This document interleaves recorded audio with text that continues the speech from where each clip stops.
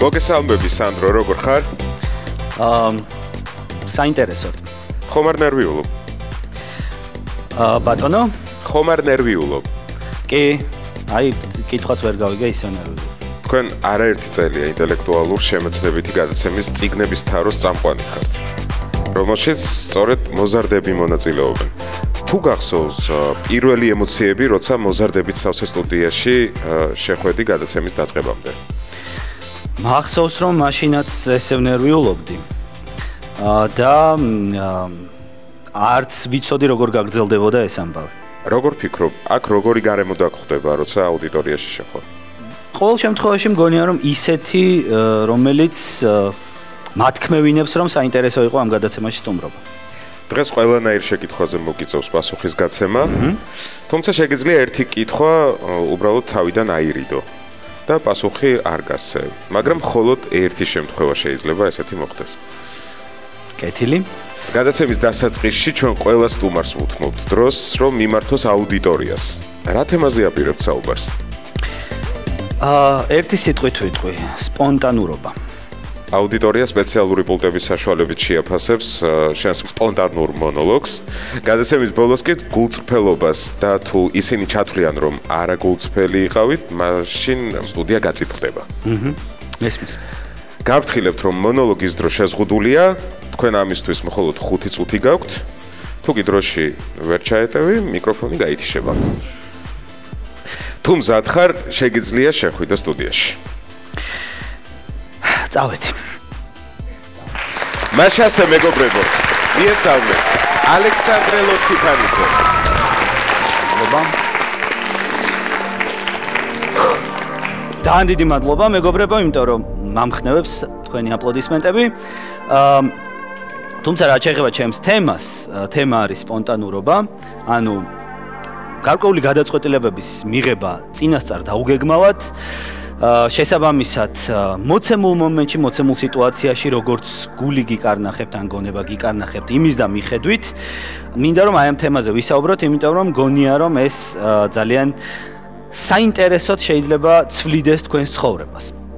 ყოველ შემთხვევაში, როცა მე ვფიქრობდი, რაზე უნდა მელაპარაკა თქვენი ასაკის ადამიანებთან, ფიქრი დავიწყე იქიდან, თუ ჩემს ცხოვრებაში ყველაზე საინტერესო თვისება თუ მოვლენა თუ რაღაც ცნება რა იყო და რამ განაპირობა ხშირ შემთხვევაში სწორი გადაწყვეტილებები და მივხვდი, რომ თანამედროვე სამყაროში, რომელშიც ხშირ შემთხვევაში ძალიან ბევრი რამე დაგეგმილია, ანუ ესე იგი არსებობს მთელი რიგი აპლიკაციებისა, პროგრამებისა, რომელიც გეხმარებათ ყოველდღიურობის დაგეგმვაში, თქვენი სამუშაოს დაგეგმვაში, ხო, daily planner-ები და ასე შემდეგ და ასე შემდეგ 1000 რაღაც არსებობს და ჭირდება რომ ყველაფერი დავგეგმოთ და აი ამ სამყაროში ჩემთვის, ჩემს ცხოვრებაში ყველაზე მნიშვნელოვანი იყო ის მოვლენები და ის გადაწყვეტილებები, რომელიც იყო დაუგეგმავ.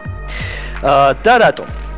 ამაში შეიძლება ბევრი შემეწინააღმდეგოს, იმიტომ რომ თუ არ დაგეგმე, რაღაცა მიზანი არ დაისახე კონკრეტული, შემდეგ იმ მიზნამდე არ მიხვედი, შემდეგ იმ მიზანი არ დაისახე და ასე შემდეგ და ასე შემდეგ, როგორ უნდა წარმართოთ ჩვენი ცხოვრება ვიტყვის, მაგრამ მე გეტყვით, რომ ყველაფერი სწორია თქვენს ცხოვრებაში, ყველა გადაწყვეტილება, რომელსაც სწორად გაიაზრებთ.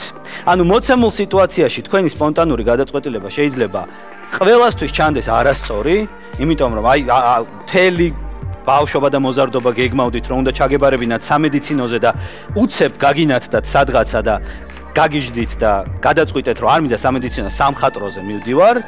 და რა თქმა უნდა, ყველა გეუბნებათ, რომ ეს სისულელეა, შენ ხო ბიოლოგიაზე დადიოდი, შენ ხო ემზადებოდი, უყურებდი იმას, რა ქვია, სერიალებს, დოქტორი ჰაუსი გაქვს, თლიანად ნანახი და ასე შემდეგ და რა გინდა სამხატვროს. არა, ყოველთვის იცოდეთ, რომ თუნდაც ეს იყოს არასწორი გადაწყვეტილება, თუნდაც პირველი კურსის მერე მიხვდეთ, რომ კი, მაგრამ ეხლა მე ხო ლანცეტი უნდა მეჭიროს ხელში, რატომ მიჭიროს ფუნჯი? თუ სწორად გაიაზრებთ, ის ერთი წელი არ იყო უაზრო. და არ იყო ტყუილად და ნებისმიერ აი როცა ესე მივუდექი საკუთარ ცხოვრებას აღარ დავიწყე სინანული იმის და გამო აუ ნეტა ეს მექნა ნეტა ის მექნა ესე რატო ქენიან ისე რატო ქენი როცა მივხვდი რომ თითოეული სპონტანური გადაწყვეტილება იყო ჩემი იმ მომენტის საჭიროებიდან გამომდინარე მივხვდი რომ ყველაფერი კარგად არის და ყველაფერი კარგად არის მიუხედავად იმისა რა შედეგი მოყვება ამ ყველაფერს შეიძლება ამ წამს არ მივიღე ის შედეგი, რასაც სხვა მიიღებდა და უფრო მეტ შედეგს მიიღებდა, მაგრამ საბოლოო ჯამში მე აღმოჩნდი უფრო მშვიდი, უფრო საკუთარ თავთან ვიპოვე კომფორტი და უმეტეს შემთხვევაში, ხშირ შემთხვევაში ამ სპონტანურმა გადაწყვეტილებებმა განაპირობა კიდეც ბევრი ისეთი რამე, რასაც ვერ გავბედავდი სხვა შემთხვევაში. რჩევა მინდა გაგიზიაროთ, რომ ნებისმიერ სიტუაციაში ძალიან ბევრი წინასწარმეტყველება არ ეცადოთ. არ ეცადოთ განსაზღვროთ, რომ ახლა ამას თუ ვიზამ 2, 3, 4 ნაბიჯის იქით რა მოყვება. ამ ყველაფერს იმიტომ რომ არასოდეს არ ვიცი ცხოვრება როგორ ჩიხში შეგვიყვანს ან სხვადასხვა ქუჩაზე გადაგვახვევინებს. ამიტომ ყოველთვის ჯობია რომ ვიმოქმედოთ იმ სპონტანური მომენტის ლოგიკით, რომელ ლოგიკასაც გვთავაზობს გამოწვევა. და ყოველთვის იცოდეთ რომ საითკენაც არ უნდა გადაუხვიოთ, თქვენი გადაწყვეტილება იქნება სწორი, რადგან გადაწყვეტილება მიიღეთ სპონტანურად და რადგან სწორად გაიაზრებთ ამ ყველაფრის შემდეგ თქვენს ნაბიჯს. სწორად გაიაზრებთ, თუნდაც შეცვლით, თუნდაც დარჩებით იმ გზაზე, მაგრამ ნებისმიერ შემთხვევაში ეს იქნება თქვენი გადაწყვეტილება და რაც ყველაზე მთავარია, არ იქნება ნაკარნახები საერთო მოცემულობით, სხვების აზრით, რაღაცა გეგმიურობის ლოგიკით, პერსპექტიულობის ლოგიკით, ან ასე შემდეგ და ასე შემდეგ. მარტო პროფესიის არჩევას ეს არ ეხება, რა თქმა უნდა. აი ამაში მდგომარეობს მოკლედ ჩემი რჩევა. სიმართლე რო გითხრათ, დღევანდელი აი ამ მონოლოგისთვისაც, როცა მივხვდი რომ მართლა რაზე მინდოდა მესაუბრო, ამის შემდეგ აღარ დამიწერია ეს ტექსტი და ჩავთვალე რომ მოვახერხებდი გულწრფელად მესაუბრა თქვენთან იმაზე, რაც მართლა სწორად მიმაჩნია და ამისთვის ვიპოვიდი საჭირო სიტყვებს და იმედი მაქვს რომ ასეც მოვახერხე. მადლობა დიდი. მივმართავ აუდიტორიას, დროა მოიმარჯვოთ პულტები და შეაფასოთ ჩვენი სტუმრის მონოლოგი ლაიქით ან დისლაიქით.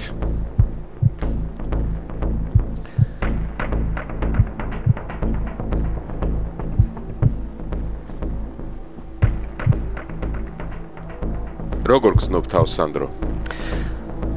უფრო მშვიდად. მაშ ასე. ხმის მიცემა შეწყდა. ან უნდა გაწითლდეს სტუდია, ან უნდა გალურჯდეს და სტუდია გალურჯდა, რაც იმას ნიშნავს, რომ სანდროს მონოლოგი აუდიტორიამ მიიღო ძალიან დადებითად. 76% ლაიქი და 20% დისლაიქი. 4% არის გული. ფანტასტიკური შედეგია, ჩემი აზრით, აპლოდისმენტები სანდროს.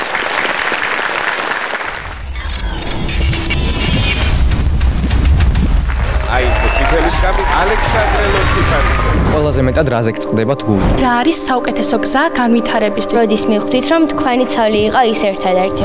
სულ ესეთი რთული კითხვებია? რომ შეგეძლოთ ახალი კანონის შექმნა, რა კანონი იქნებოდა ეს? თითოეული მოქალაქისთვის რომ წაკითხული ჰქონდეს ვეფხისტყაოსი. რას ნიშნავს თქვენთვის სიტყვა წიგნი? ისე დაალაგდა ჩემი ცხოვრება, რომ ამ სიტყვის გარეშე წარმოუდგენელი. როგორ გრძნობ თავს, სანდრო? კითხვაც ვერ გავიგე, ისე ნერვიულობ. შეიძლება შავი ყუთი სტუდიაში. ვაუ! რა დევს საუკეთესო.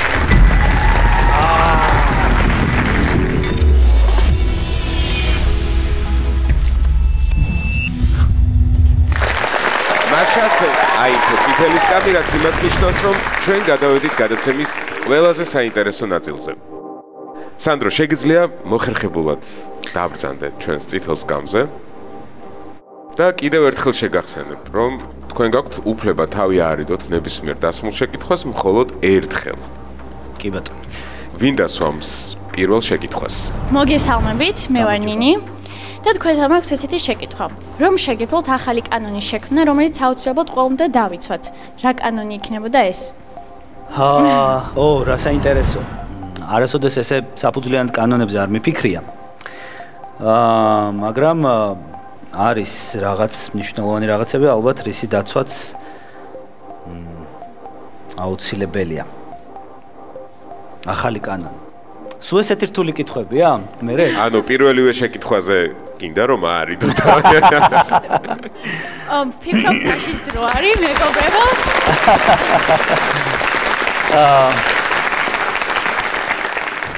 მოდი რამე უცნაური კანონი იყოს, იმიტომ რომ ალბათ ისეთი რაციონალური კანონები რაც შეიძლება არსებობდეს, ისედაც მიღებულია, ვარაუდობ და შეიძლება იყოს რაიმე უცნაური კანონი, მაგალითად ის რომ შემოვიღოთ ლიტერატურის დიქტატი და აუცილებელი იყოს საქართველოს თითოეული მოქალაქისთვის, რომ წაკითხული ჰქონდეს ვეფხისტყაოსი.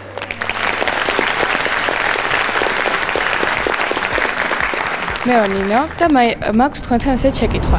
რას ნიშნავს თქვენთვის სიტყვა წიგნი? მეგობარს პირველ რიგში და ამის იქით ძალიან ბევრ რამეს ეს ბანალურად ყველა ამბობს ხოლმე წიგნი თავარი მეგობარია, მაგრამ ჩემთვის ჩემ ცხოვრებაში ძალიან ბევრ რამე განსაზღვრა წიგნმა, ჩემი სამუშაო ადგილი ასე ვთქვათ დაკავშირებულია წიგნებთან, წიგნების სიყვარულმა გამაცნო ჩემი საყვარელი ადამიანი, წიგნების სიყვარულმა დიდწილად გამაცნო ჩემი უამრავი მეგობარი, რაღაც ისეთ საერთო სივრცეში აღმოჩნდით. მე თვითონ ავტორი ვარ და ვწერ და შესაბამისად ჩემი შემოქმედებითი მთელი ძალები მიდის წიგნებში, ამიტომ ისე დაალაგდა ჩემი ცხოვრება, რომ ამ სიტყვის გარეშე წარმოუდგენელი. გამარჯობა. მე ვარ ნია და მაქვს ასეთი შეკითხვა. ყველა მიცის რომ თქვენ ხართ გადაცემა წიგნების თაროს წამყვანი. და მაინტერესებს, როდის და როგორ დაიწყო თქვენი კარიერა ტელესივრცეში? მადლობა ამ კითხვისთვის. ტელესივრცეში კარიერა დაიწყო კურიოზულად და თუ გნებავთ გეტყვით, რაში მდგომარეობდა ეს კურიოზი. აქაც ცოტა პირობითია, მაგრამ ჩემი პირველი ესეთი სამუშაო, რომელიც ტელევიზიას დაუკავშირდა, იყო ჩემს სტუდენტობისას. ალბათ დაახლოებით თქვენ ხელა ვიქნებოდი მაშინ 18-19 წლის, როცა მომიწია კონკრეტიკაში არ შევალ, იმიტომ რომ კომერციული პროექტი იყო, მაგრამ ერთ-ერთი კომერციული პროექტის დაჯილდოვება გათამაშების წაყვანა, ასე ვთქვათ. აი, პროექტი რო დასრულდება და გათამაშება როა ხოლმე რაღაცა ამის წაყვანა. და ძალიან დიდხანს ვემზადებოდით ამ ყველაფრისთვის და როდესაც თითქოს ყველაფერი კარგად მიდიოდა, დაგვიკავშირდა, უბრალოდ ჩვენ დაუკავშირდით, იმიტომ რომ მისი ნომერი ამოვიდა, ერთ-ერთი მომხმარებელი, რომელიც აღმოჩნდა, რომ საერთოდ არ საუბრობდა ქართულად და იყო რუსულენოვანი. მოკლედ, რუსულად ვკითხულობ, ვიცი ასე თუ ისე, საუბრობ ხოლმე, მაგრამ აი იქ კამერების წინ და პირველი გამოცდილებისას არ ვიყავი ამ გამოწვევისთვის მზად და აი რაღაც სისულელეები ვთქვი, მოკლედ, იმდენად სისულელეები, რომ მე იმ კომპანიას რაღაცა იმის რა ქვია, ანაზღაურების გადახდა მოუწია იმ მომხმარებლისთვის, ვაზარალე. ნუ მეც და ჩემი მეწყვილეც მომზადებლები აღმოჩნდით ამ ამბისთვის და ესე დაიწყო. მე ძალიან ისე გაგრძელდა სხვანაირად, იმიტომ რომ ვიყავი რამდენიმე სხვადასხვა არხზე, დილის ეთერის წამყვანი, შუადღის ეთერის წამყვანი, რაღაც რუბრიკის წამყვანი და ესე დავდიოდი არხიდან არხზე ფაქტობრივად. ზოგან ძალიან მიყვარდა ყოფნა, ზოგან ნაკლებად, მაგრამ ბოლოს 2015 წელს შეიქმნა წიგნების თაროს პროექტი. და 2016 წელს 16 იანვარს გავიდა ეთერში პირველი გადაცემა, სწორედ აქედან იწყება ჩემი და წიგნების თაროს თანაცხოვრება, რომელიც მას შემდეგ 6 წელია უკვე ესე წარმატებით მიმდინარეობს. მოგესალმებით. მე ვარ ელი. ყველას გვაქვს ბავშვობის ოცნებები და მიზნები. საინტერესოა თქვენი ახლანდელი მიღწევები, თუ ემთხვევა თქვენი ბავშვობის ოცნებებს? არა, ბოლომდე. თუმცა ნაწილობრივ შეიძლება კი. ბავშვობაში ვოცნებობდი მსახიობობაზე. დღემდე გვაქვს შემორჩენილი ოჯახში წერილი, რომელიც დედაჩემს მივწერე 6 წლის როცა ვიყავი. მივწერე რაღაც ქაღალდის ნაგლეჯზე დავწერე, რომელშიც წერია, რომ დედა როგორ ხარ, მოგიკითხავ, მე კარგად ვარ. ახალ ფილმში მიღებენ ჟან-კლოდ ვან დამთან ერთად. ჰოლივუდში ვარ, ბუნებრივია, იმიტომ რომ წერილს აწერია რომ რაღაც ჰოლივუდიდან, თბილისში და ხელფასი გამიზარდეს. ეხლა უკვე $1000 მაქვს. ესეთი წერილი იყო და ნუ ბუნებრივია, ჩემი ბავშვობის ოცნებაც უკავშირდებოდა სამსახიობო კარიერას.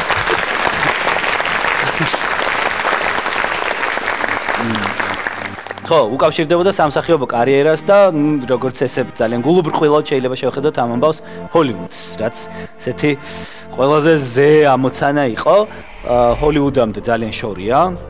თუმცა ის მოვახერხე, რომ ამ პროფესიას დავეუფლე და ჩემთვის ესეც საოცნებო ძალიან საყვარელ თეატრებშიც ვითამაშე როლები. სანამ უფრო აქტიურად გადავერთვებოდი სატელევიზიო კარიერაში, ასე ვთქვათ. სწორედ ამიტომ შორს არის იმ ოცნებებისგან, მაგრამ სადღაც მაგ გზაზე მაინც გადაიარა.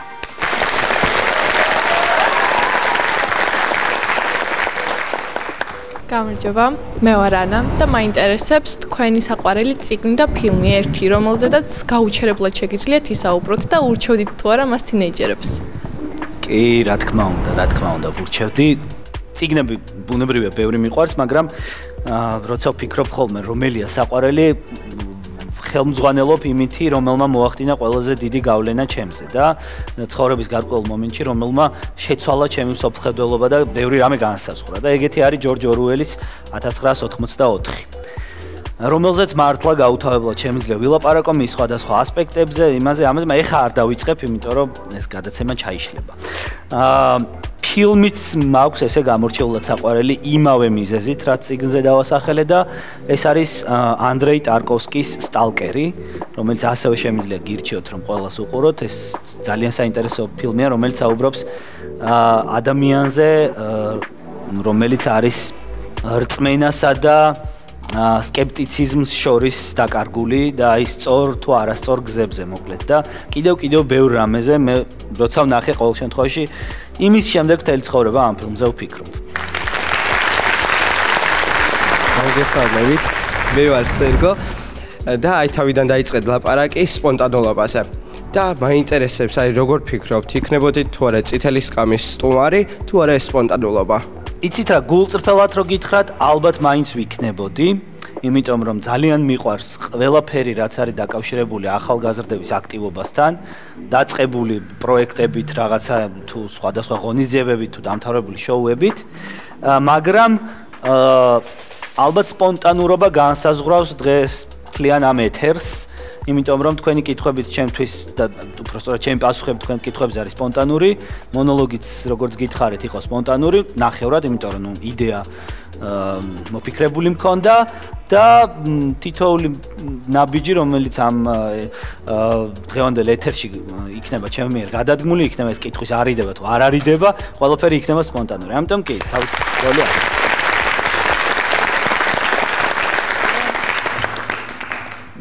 გამარჯობა. მე ვარ ნინი და მაინტერესებს თუ როდის მიხვდით, რომ თქვენი ცოლი იყო ის ერთადერთი.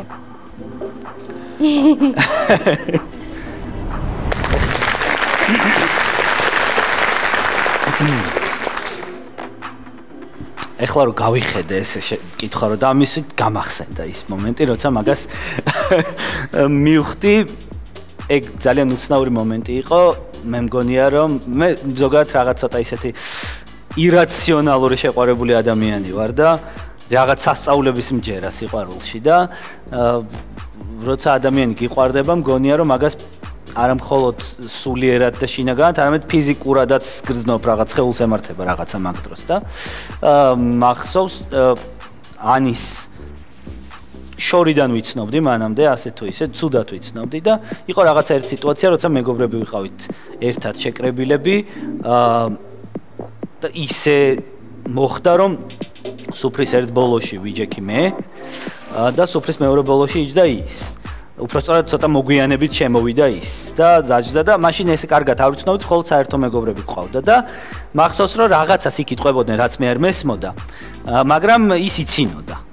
და იმ სიცილს რო ვუყურებდი იმ მომენტში, შეიძლება იმიტომაც არ მესმოდა ის თუ რაზე ლაპარაკობდნენ ისი. იმიტომ რომ წესით უნდა გამეგო, არ იყო გრძელი მაგიდა. მაგრამ აღარ მესმოდა. რაღაც მომენტში ფოკუს რო აიღებ და უკან რო ყველაფერი გაბლარულია, ეგეთი რაღაც მოხდა და მანდ მივხვდი, რომ всё.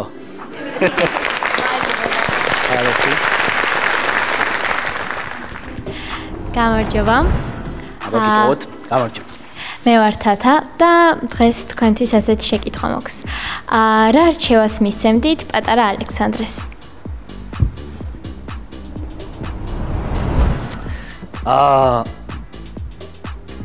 არ მივცემდი რჩევას. თუ შეიძლება რომ ეს პასუხი მიიღოთ პასუხად. არაფერს.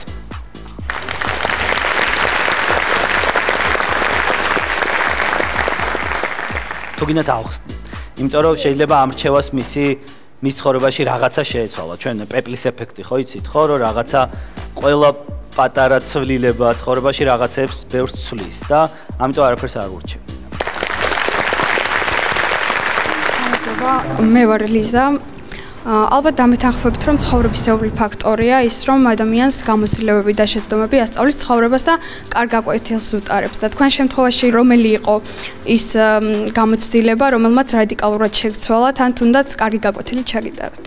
ძირითადი გამოცდილება, რომელსაც უსწავლებია, ეს შეიძლება ყოფილიყო ჩემთვის ძვირფასი ადამიანის გარდაცვალება. ასეთივე შეიძლება იყოს, შეიძლება ადამიანი არ გარდაიცვალოს, მაგრამ შენი ცხოვრებიდან გაქრეს. შეიძლება ის იყოს მეგობარი, შეყვარებული ან ნებისმიერი სხვა ადამიანი, რომელზეც შენი ყოველდღიურობა ძალიან გადაჯაჭვულია, ხო? და როდესაც ესეთი ადამიანები ქრებიან შენი ცხოვრებიდან, გიწევს რომ ახალ რეალობას შეეგუო და თუ მანამდე შენი ოცნებები, სურვილები, გეგმები გარკვეულწილად ვიზუალიზებაც რომ მოვახდინოთ, იმ ნახატებში აუცილებლად ის ადამიანის ფიგურირებდა და დაკავშირებული იყო მასთან. ამის შემდეგ უკვე უნდა გადაეწყო და თავიდან დაგეგმო ეს ყველაფერი, იმიტომ რომ ეს ადამიანი აღარ არის. საერთო ჯამში მე ყოველთვის მგონია რომ ადამიანი ყველა სირთულეს გადალახავს, ყველაზე მძიმე არის ძვირფასი და საყვარელი ადამიანების დაკარგვა, რაც შეიძლება გარკვეულ კრიტიკულ მომენტში აღმოჩნდეს გადაულახავით კივილი, თორემ ყველაფერი სხვა თუ ძვირფასი ადამიანები გვერდით ყავს, გადალახვადი შეიძლება იყოს. ამიტომ ცხოვრებაში რამაც მასწავლა ეს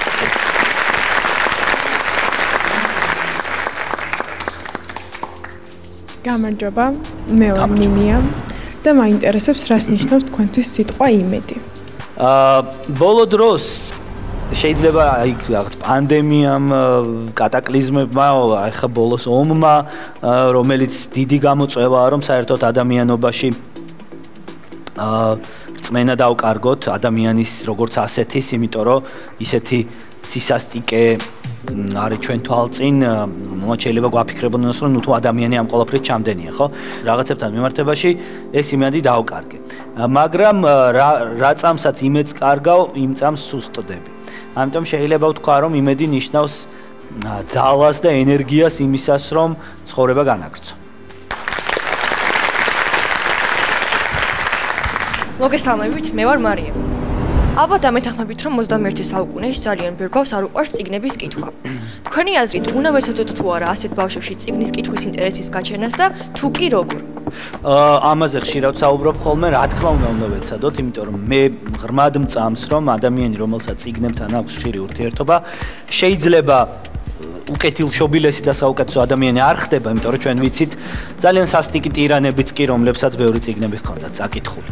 მაგრამ მეტია შანსი იმისა, რომ საკუთარ თავში აღმოაჩინოს ემპათია, თანაგრძნობა და ადამიანი. იმიტომ რომ ჩვენ წიგნებში სხვადასხვა ადამიანების, პერსონაჟების ცხოვრებებს ვეცნობით და სხვადასხვა სიტუაციებში ამოვყოფთ თავს, ხო? და მე მგონი რომ მეტად ტოლერანტულები ვხდებით, თუნდაც შემდეგ ცხოვრებაში მსგავსი პერსონაჟების დანახვისას.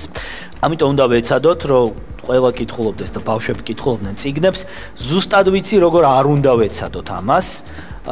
ეს არის ძალდატანებით. ჩემთვის აბსოლუტურად მიუღებელია და თუ ამ გადაცემას ახლა უყურებენ მშობლები, ძალიან დიდი თხოვნა მაქვს, აი ვემუდარები თითოეულ მათგანს, არასოდეს არ ეცადონ ბავშვისთვის კითხვის შეყვარებას რაღაცა პირობების დასმით. აი მაგალითად 5 გვერდი წაიკითხე და ეზოში ჩაგიშვებ, ან 5 გვერდი წაიკითხე და კომპიუტერის თამაშის უფლებას მოგცე.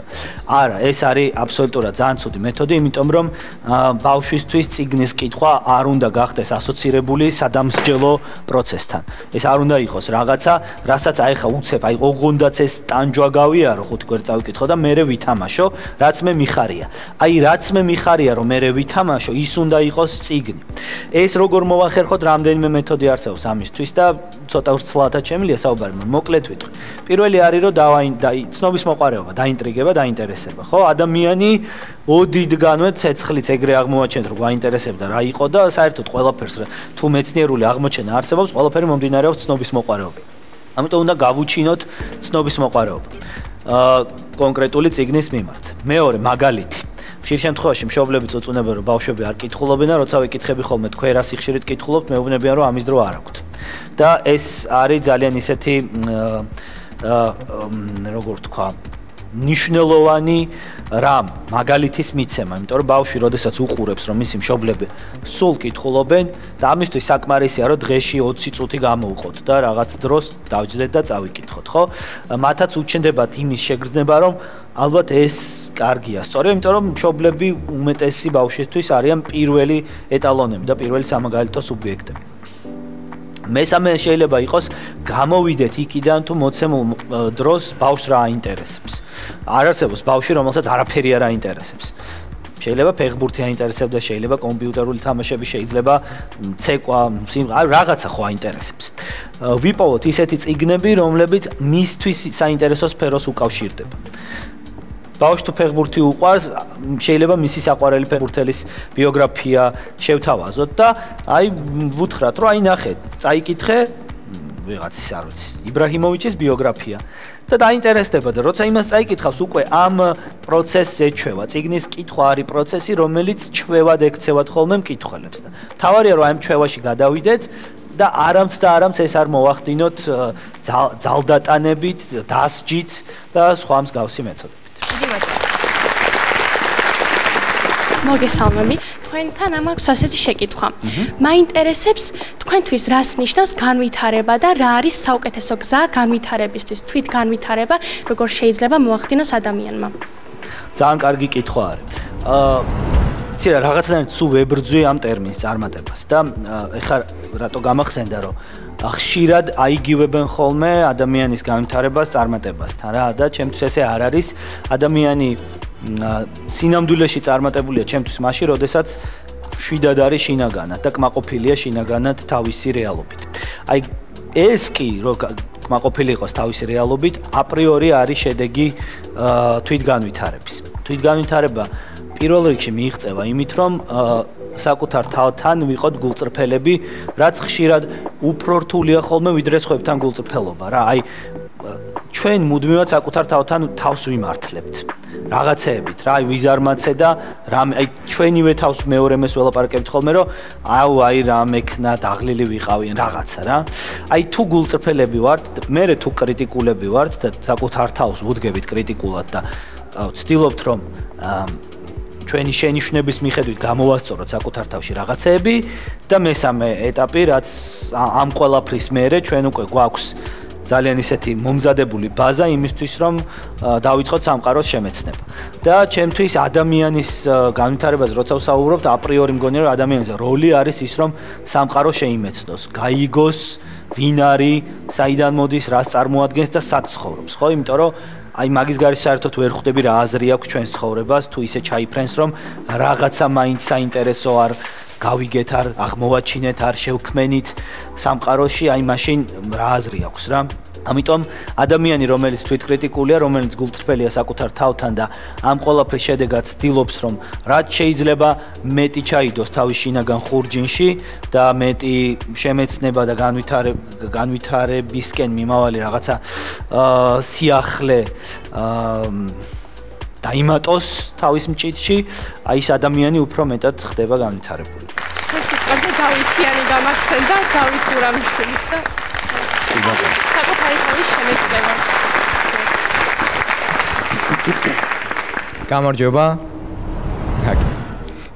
გამარჯობა, მე ვარ სანდრო და მაინტერესებს თქვენი გავლილი ცხოვრებიდან ყველაზე მეტად რაზე გწყდებათ გული? იცი როგორი უცნაური რამეა, დიდი ხნის განმავლობაში იყო რაღაც ერთი შემთხვევა, რომელზეც გული მწყდებოდა და შემდეგ აღმოვაჩინე, რომ რა კაია რომ არ გამოვიდა ის ამბავი. და ეგ რო აღმოვაჩინე, აი ხა შეიძლება ცოტა იგივეს ვიმეორებ, რაც მანამდე მithქვამს. მაგის მერე დავიწყე ეგრე მიდგომა საკითხების მიმართ, რომ ეხლა ვერ ვხვდები, მაგრამ მომავალში მივხვდები, რომ ეს ჯობდა ესე მომხდარიყო. აი იყო რაღაც ჩემ სტუდენტობისას ისევ, როდესაც შემომთავაზეს რაღაც ფილმში თამაში, უпростоრად თამაში კი არა, კასტინგზე მიმიწვიეს და ამისთვის საჭირო იყო ცოტა რომ გავწვალებულიყავი. რაღაც სპეციფიური ფოტოები უნდა გადამეღო, გამეგზავნა სადღაც უცხოურ კინოწარმოებაზეა საუბარი.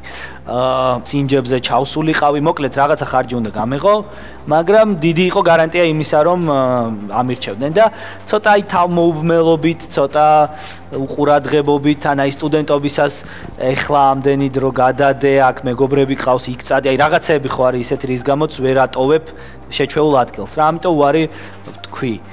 და მე ძალიან დიდი ხანი ვნანობდი, იმიტომ რომ თვითონ ის ფილმი ძალიან წარმატებული არ იყო, მაგრამ იმ სივრცეში აღმოჩენა რაღაც ახალ კარებებს გამიღებდა და ვიცი რომ გავიცნობდი ვიღაც ხალხს და აღმოჩნდებოდი რაღაც სიტუაციებში, რაც ახალ შანსებს გამოავლენდა, მაგრამ დრო რო გავიდა იმ რეჟისორის, იმ ასე ვთქვათ, კოლექტივის და რაღაც მოკლედ იმათი შექმნილი არაფერი აღარ მომეწონა, ასე ვთქვათ და მივხვდი რომ რა კაია რომ ეს ფილმი არ არის ჩემ ბიოგრაფიაში, იმიტომ რომ დღეს ძალიან ვინანებდი რომ აი არ უნდა მეთქვა მაშინ თანხმობა თქო რა. და შეიძლება რაღაცა გავუშვი ხელიდან და სანანებელია, მაგრამ საბოლოო ჯამში შეიძლება სწორი აღმოჩნდეს ეგ ყველაფერი.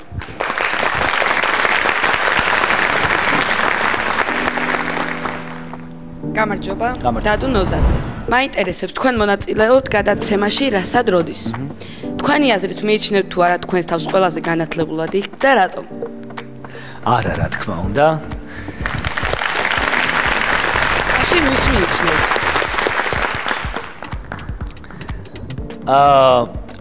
ძალიან შეიძლება ტრივიალური კითხვა იყოს, ეს ტრივიალური პასუხი იყოს ამაზე გიორგი ბაქრაძე, ხა არავის არ გაუკვირდება, იმიტომ რომ ჩვენი მაგისტრია და ორგზის ბროლის ბლუს მფლობელი, მაგრამ ზოგადად რასად როდეში ძალიან ბევრი განათლებული ადამიანია, რომლებიც შეიძლება კიდე ბოლომდე ვერ ავლენენ თამაშის საკუთარ შესაძლებლობებს, მაგრამ ბევრად მეტი განათლებაც კი ჰქონდეთ და მე რა თქმა უნდა არ ვარ ასეთი, მეცაც გეტყვით ჩემ მეუღლეზე ნაკითხადაც არ ვთვლი თავს, მგონია რომ მას ბევრად მეტი აქვს წაკითხული, მაგრამ არც ის მგონია რომ ცუდი მოთამაშე ვარ, მგონია რომ კარგი მოთამაშე ვარ, მაგრამ არც ყველაზე განათლებული.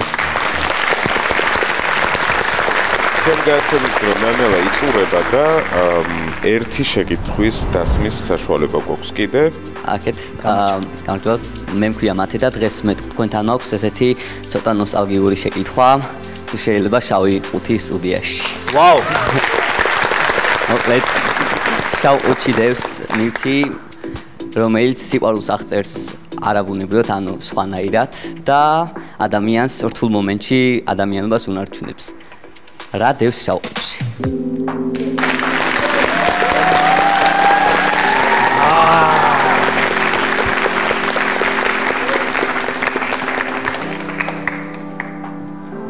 ადამიანს ადამიანობას უნარჩუნებს და სიყვარულს აღწერს განსხვავებულად. დიახ. მაქვს ერთი წუთი? თუ არა? დიახ, ერთი წუთი გაქვს.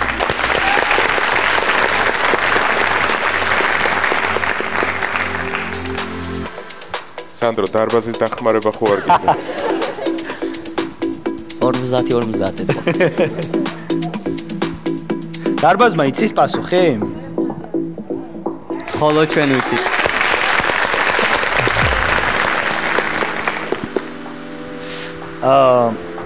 ვახ. რა უნარჩუნებს ადამიანს, ადამიანობას ყველაზე რთულ მომენტში, როდესაც შეიძლება დააკარგოს მან ადამიანობა და ამ ნივთს დაინახავს და ხვდება რომ არ უნდა დააკარგოს ადამიანობა, ესე იგი რაღაცით ახსენებს მისთვის სათუთ გრძნობებს, სათუთ ცნებებს.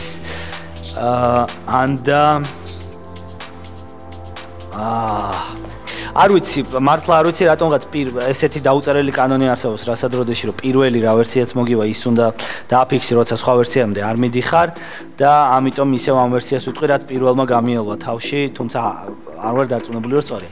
შეიძლება ეს იყოს სარკე.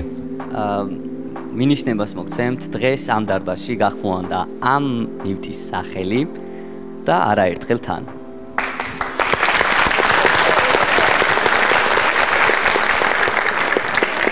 და ბარემ აქვე ვიტყვი. წიგნია?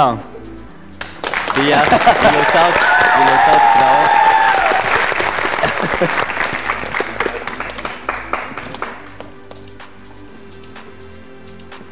და ეს არის წიგნი 1984. თქვენი საყვარელი წიგნი. გადაიწყება. ეს ვინმე საკუთრად.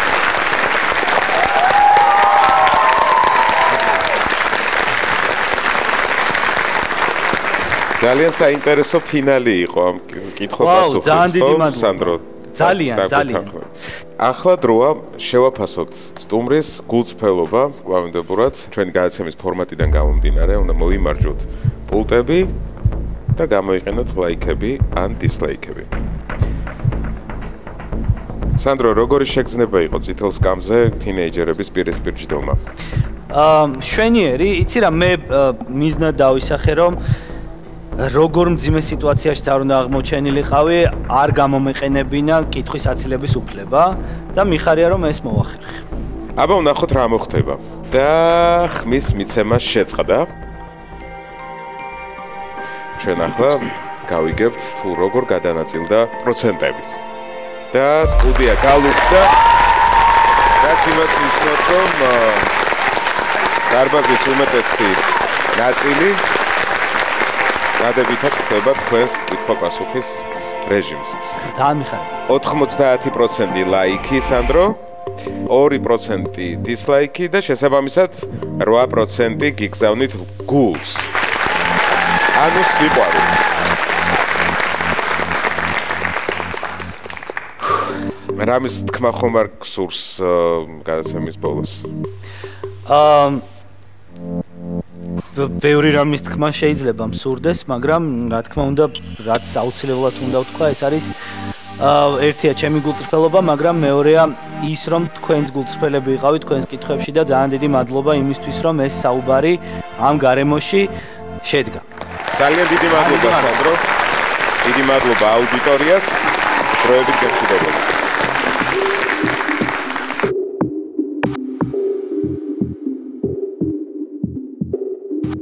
ძალიან საინტერესო იყო.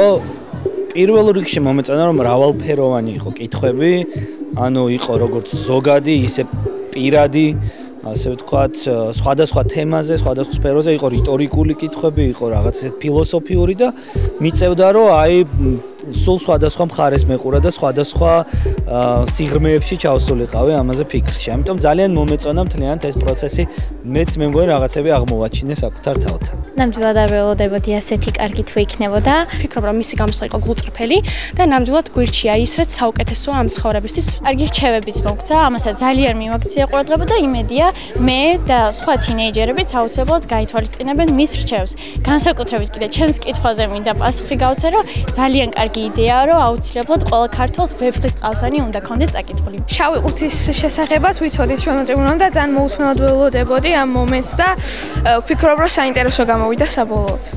ერთადერთი, რასაც ახალგაზრდები ითხოვენ რესპონდენტებისგან, მე მგონია, რომ ეს არის გულწრფელობა და თანაც ამას ყოველთვის ხვდებიან, როდის არის რესპონდენტი გულწრფელი თუ არა გულწრფელი, ამიტომ ყველას ურჩევდი, რომ ეცადონ არა არიდონ თავი კითხვებს და იყონ გულწრფელები.